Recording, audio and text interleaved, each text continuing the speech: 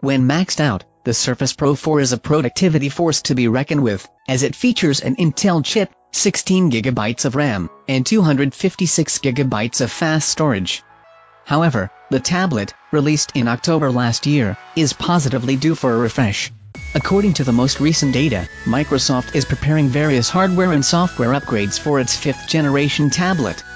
First of all, the SSD storage of the top-line model could be increased to a massive 512GB. Performance-wise, the tablet should benefit from Intel's Kaby Lake processor lineup, offering number crunching and battery life improvements.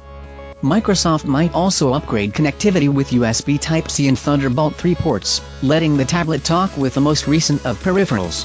Speaking of peripherals, the Surface Pen stylus will be awarded wireless charging capabilities with an included magnetic charging dock.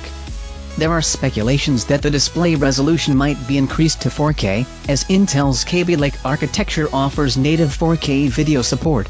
But this doesn't mean that Microsoft will ride the ultra-high resolution train just yet, as all that pixel pushing will inevitably strain the hardware. Still, MS could upgrade the screen with a built-in fingerprint scanner, as it has patented the required technology years ago.